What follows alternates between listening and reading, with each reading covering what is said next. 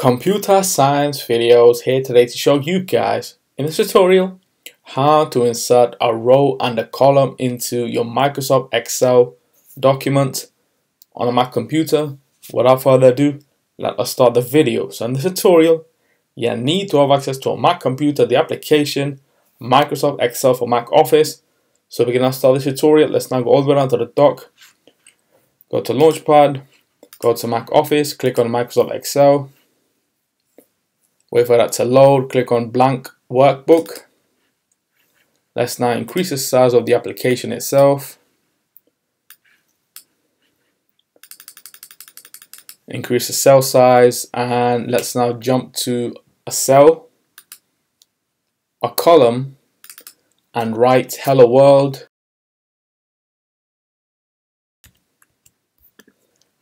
Let's now insert a column. There we go, a column has now been inserted. Let's click on a cell A5, write hello world.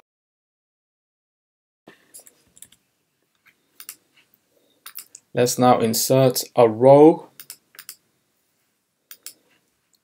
There you go, and that's how you insert a column and a row within Microsoft Excel on a Mac computer. Command S to save to the desktop.